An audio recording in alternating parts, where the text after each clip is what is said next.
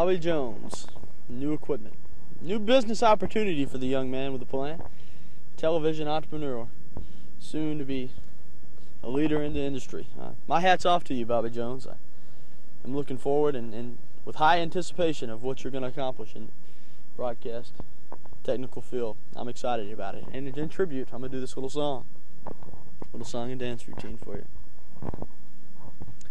There comes a time when we heed a certain call, when the world must come together as one. He's been directing, oh, but it's time to take a stand and do what he was meant to do. He can't go on pretending day by day that he wants to work at a half-assed TV station. It's a chance he's taking, oh, but he's doing it on his own. He might fall, but then again he might succeed. It is his world.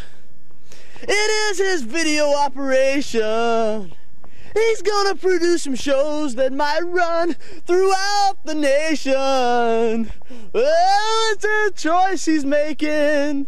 Oh, he's doing business for himself. Thank you very little. You know, all right. I tell you, that's the worst looking shirt I ever saw there, James. Let's get on you, though.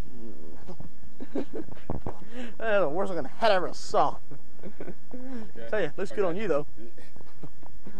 All right, Gary, I'm going to ask you a few questions here. What? Okay, Gary, you've been at WDBB how long? 10 months. 10 months, and in those 10 months, what have you learned about how to do the right things in TV? Well, I really learned nothing, to be quite frank, because I didn't know much when I came here, but I knew more than anybody else in the news department did as far as the equipment goes, so I have learned nothing.